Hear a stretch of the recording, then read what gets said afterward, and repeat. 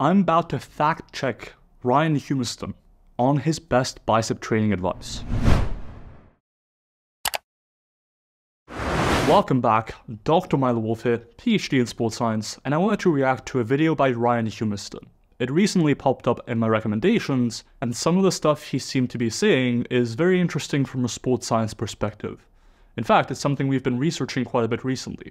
So, without further ado, let's get into it. Suspense right now, it's peaking. They don't know what's about to hit them. What is he going to talk about? What on earth could he possibly say next? Length and partials maybe, or long muscle lengths. It won't be short and partials, cause that don't make sense.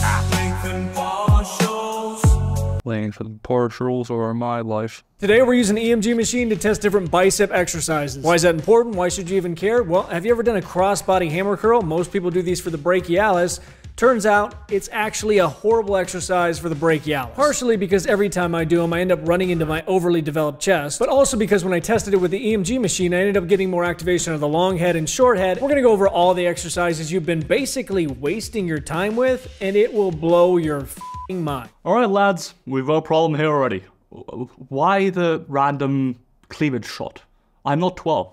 I can keep the attention on the video without the cleavage shot. And I've been seeing a lot of this recently, not just from Ryan, but also people like Squat University. It's odd. I understand why you're doing it, but I don't think it's a good thing. Secondly, we're barely 30 seconds into the video, but EMG should not be used as a means to determine what exercise is better than another for hypertrophy. There's been several review papers on the exact topic. Let me speak first on a review paper by Vygotsky and colleagues from 2022 on exactly surface EMG and how it's supposed to predict hypertrophy. Surface EMG ultimately measures neuromuscular excitation, essentially the amplitude of the electrical signal being sent to your muscle. However, it's important to note just how many logical jumps are involved in drawing the link between surface EMG as a strong predictor of hypertrophy. First, it is assumed that neuromuscular excitation, as measured by surface EMG, is tightly correlated with muscle activation, which then is tightly correlated with cross-bridging of actin and myosin, which then obviously leads to a high degree of force production, which then would predict hypertrophy.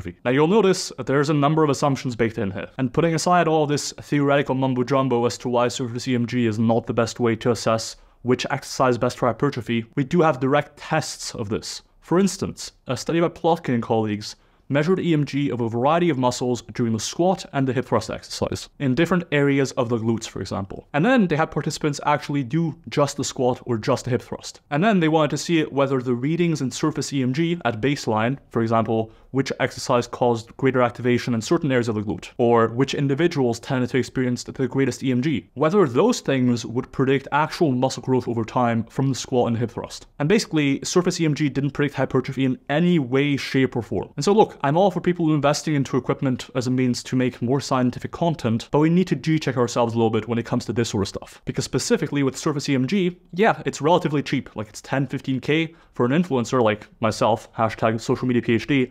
That is not that much money, and it can be very attractive to think, I'm going to invest in this and it's going to give me great conclusions about this exercise is what you need to do. And as you put in the introduction, this one is wasting your gains. But in truth, surface EMG is not a tool that can tell you this whatsoever. But let's carry on. For example, it's common knowledge that incline curl hits more long head because you're putting it in a stretch position. The fact that it crosses over shoulder, elbow joint, short head brachialis only cross over the elbow joint. It makes sense. That is not what happened. Real quick, there is some evidence now suggesting that the short head also crosses the shoulder joint.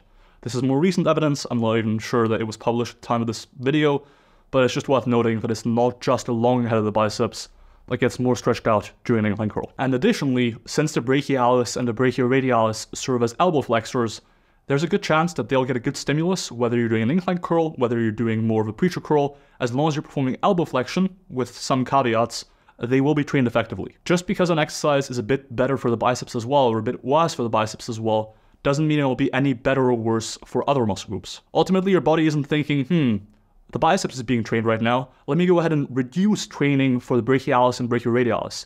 Instead, it's thinking, I need to be producing force right now to lift this weight, and I'm going to be using all the muscles I can get to perform that task to contribute as much as possible. Essentially, it's an all-hands-on-deck approach, potentially. So while I do think certain exercises tend to be better than others, for example, we have a study by Zabaleta, Corley, and colleagues comparing the preacher curl to the incline curl, finding better bicep hypertrophy from the preacher curl, essentially an exercise that places plenty of tension on the biceps in the stretch. While we have those studies, just because one muscle is being trained more effectively doesn't mean other muscles that also contribute to the same joint action are being trained less effectively. Turns out it's a battle between your brachialis and your short head to see which one can generate the most force. Really?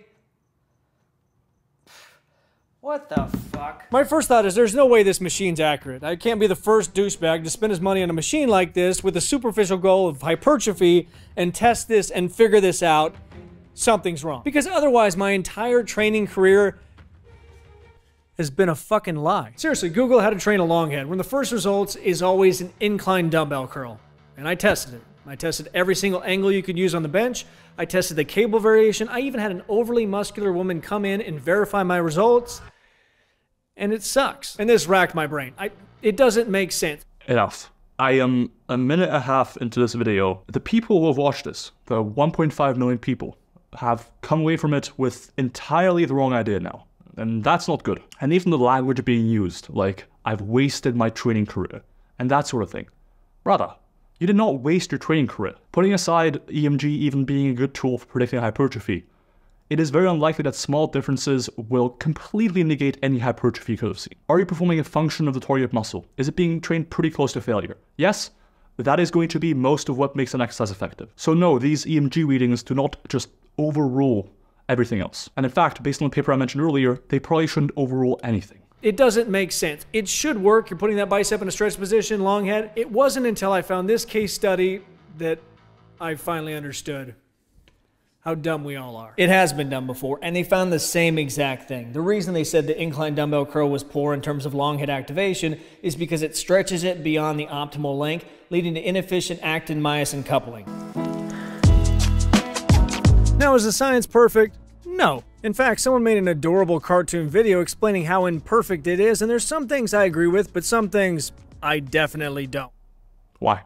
Just because a muscle isn't operating at a plateau, or essentially the muscle length at which it is capable of producing the most force in its length-tension relationship, doesn't mean it's not being trained effectively. The evidence for that claim is pretty weak. Unfortunately, Ryan seems to be misunderstanding a lot of the science. This device doesn't actually measure muscle activation, it measures neuromuscular excitation. But this is, without a doubt, the best tool we have in regards to measurement. To discard this is to discredit tens of thousands of studies and assume there's some sort of dysfunction between the signal being sent and the muscle actually contracting. I can't control whether or not you took your Flintstone vitamins, now your sodium-potassium pump is off. And the reason I chose this exact machine is how precise it is. You can actually measure the different levels of excitability throughout the same muscle. Why is that important? Because not all exercises are created equal, and most will generate different levels of torque throughout the muscle at various points through the range of motion, therefore exciting those nerve cells that are throughout your muscle with varying levels of intensity. Oh man, at least he's aware of the research,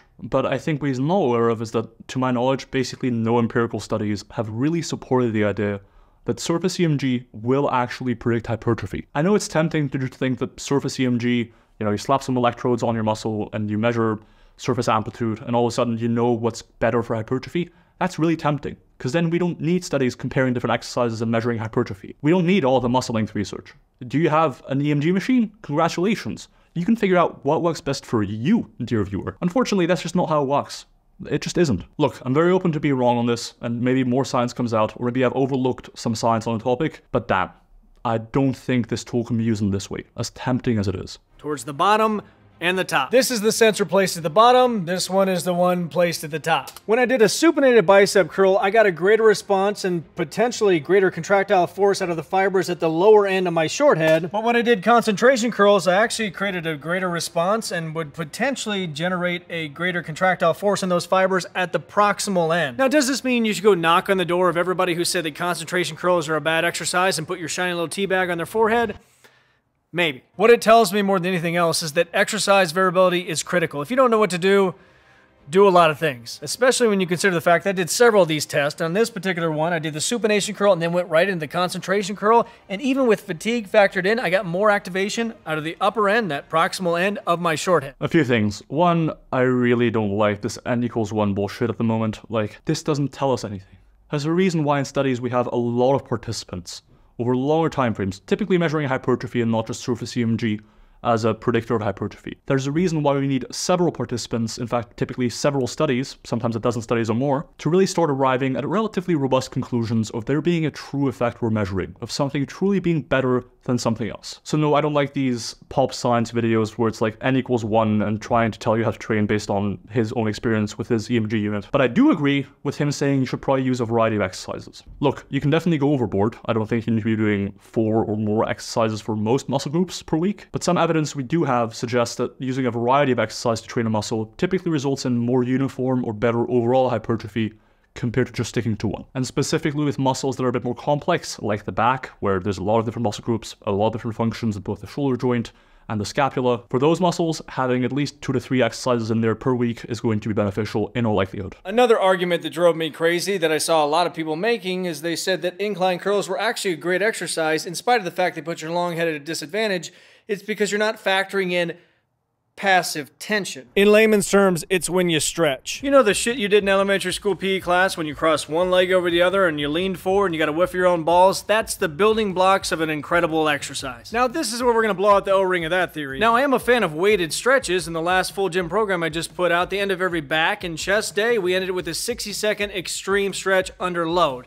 But they can't be the foundation of your training. If that was the case, then you would just sit on the incline bench, grab a heavy-ass weight, and lower it for 10 minutes straight, and then hold that stretch. The goal is active tension. That's what the fuck we're doing. When you think of high cable curls, you think short head activation, which is true when your elbows are forward. But the moment you exaggerate that external rotation and put that long head on stretch, but not to the point it actually inhibits activation like it does with the incline curl, you've now, based upon EMG data, got the most activation out of your long head and have that passive stretch that everybody seems to be in love with. So for me, this exercise, based upon all the testing I've done, is the best exercise for your long head. So go fuck yourself. In keeping with the strong language displayed here, I think he's conflating EMG and active tension being produced. Again, this just seems like a very pop science way of looking at things, where he's thinking surface EMG will perfectly predict and correlate with active tension being produced by a given muscle. There's a lot of things that can go wrong with electrode placement during surface EMG. There's some assumptions baked into the link between surface EMG and active tension production. So no, he is being a reductionist and oversimplifying things where it's not warranted to do so. Now let's go over what I found to be the best exercise for targeting your brachialis. And just so we're clear and you understand why I picked this exercise, in my opinion, if your goal is to build muscle, then you should be trying to isolate down to whatever muscle you're targeting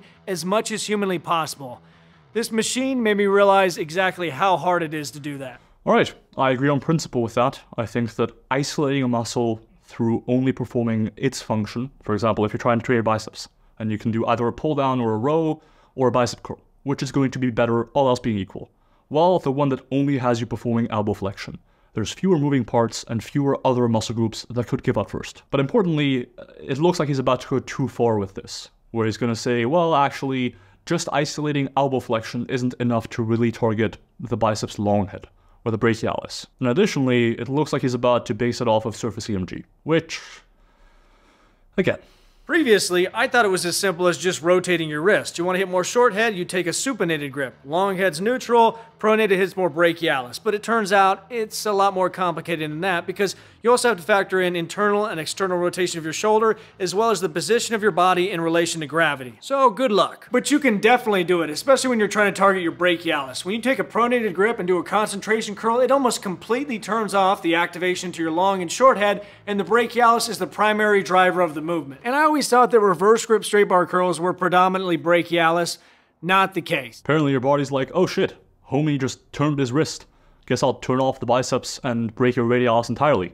Let me just use my brachialis for elbow flexion. Again, it's super unlikely this is what's happening. And shit, if you want an example of EMG going quite wrong, you can also look at a series of articles by the well-intentioned and super knowledgeable Brett Contreras back in like 2017 for T-Nation, where he measured EMG of a variety of muscles across a variety of exercises, and I'm pretty sure at the time, if I'm recalling correctly, the highest EMG for the quads, and so presumably the best exercise for the quads in the legs, was the hip thrust. I'm not sure I've ever seen anyone claim properly that the hip thrust is the best quad exercise. But that's what Ryan's doing here, basically. Because those shoulders are internally rotated and you have a pronated grip, you end up inhibiting that short head, and because you're curling up on a path that is directly in line with your long head, This actually, based on all the tests I've done so far, ends up being the second best exercise I've found for your long head. So to recap, the best way to really isolate down and target your brachialis is by pairing the pronation of your wrist with the internal rotation of your shoulder. So exercises like a concentration curl with a pronated grip, or that same grip with the cross-body cable curl with your arm fixed against the machine. This background looks like I died.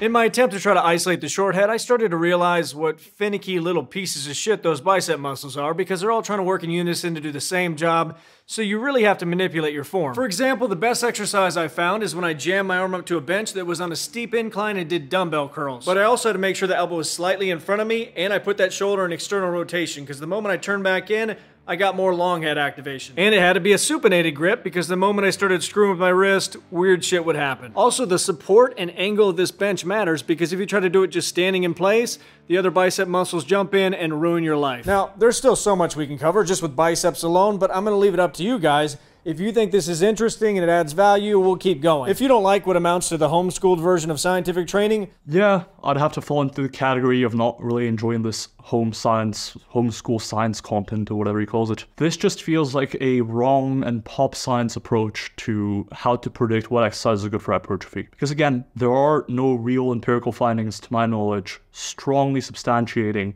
the idea that EMG will predict hypertrophy across different exercises. And by the way, there's a reason why in universities and in actual studies, people need training before being able to use surface EMG properly in the first place. The same goes for measuring muscle thickness via ultrasound, for example. It's not something that you can just do right the first time around as a consumer. So there's just a number of issues with the way he's using surface EMG here. And by the way, none of this is meant as a slight on Ryan Humiston. A lot of his content is actually fine. I just don't agree pretty much whatsoever with the claims made in this video. Overall, based on just this video, I'd have to give it like a 2 or a 3 out of 10. It's just not good. Like, the claims being made are scientifically very difficult to defend. But hey, as far as making content goes, I think that having a surface EMG machine is essentially a free content mill, right? Because you can hook them up to your own muscles, do a variety of exercises, and then find stuff that isn't even there. You can find that one exercise is better than the other, but it isn't. But you can still make a video about it, and to the relatively uninformed lay public, it might seem pretty believable. So yeah, I have no doubt that the intentions were probably good, but I think the information is ultimately bad. That is the video. If you enjoyed the video, please leave a like, comment, subscribe. Soften the suffering I just had to endure. If you want to get a coach, but coaches are expensive, check out myoadapt.com. It's a training app I've been developing for years that'll come at a much lower price point than basically any coach out there. But it uses the latest scientific research, providing you with an individualized training program based on your preferences as far as what muscle groups you want to bring up. Oh, you want to grow your chest, but your leg's already pretty big? It can account for that and make sure that you're specializing on your chest. Let's say you only have an hour to train a week. MyoAdapt will also cover you in that case. What's that? You only want to train on Mondays and Tuesdays? MyoAdapt can cover you on that as well. MyoAdapt is a super flexible training tool. It is literally designed to be like a coach in your pocket. So if you go to myoadapt.com and sign up to be notified when it gets released, you'll be the first one to know, and you'll be able to lock in at a lower price than any other time. If you're like, Dr. Milo, I like the t-shirt. Why yes, that is Atlas carrying a world or whatever it is on his back.